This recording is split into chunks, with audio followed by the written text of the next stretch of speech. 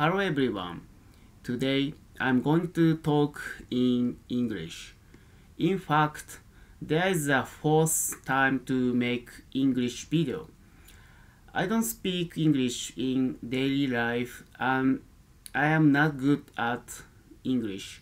So before taking this video, I made a manuscript by Google Translation. To be honest, there is a manuscript here and I am speaking from it. Anyway, let's get started.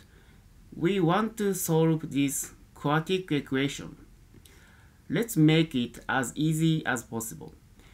Pay attention to the fact the numbers in all parentheses are increasing by 3. So let's expand in this order. The point is the coefficient of x in each parenthesis are equal.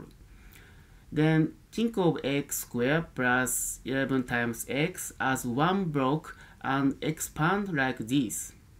Surprisingly, the constant term becomes 19 squared. Thus, we can factorize this. Well, I set the numbers to be able to calculate like this. Anyway, after that, the inside of the parenthesis becomes 0. So we can use the quadratic formula to get the answer. In this problem, we are able to calculate by pay attention to the regular increase in the parentheses. That's all for today. Please point out something unusual in English expressions.